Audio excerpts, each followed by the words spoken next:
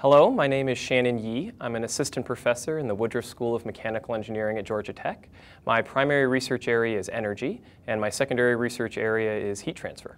My research focuses on converting heat directly into electricity without moving parts. Examples of this are polymer thermoelectrics, a new type of electrochemical heat engine, and also converting radiation directly into electricity.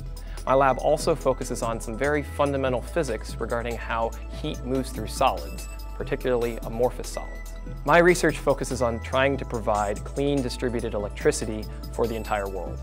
We do this by addressing issues related to clean water, reducing fossil fuel consumption, and global electrification.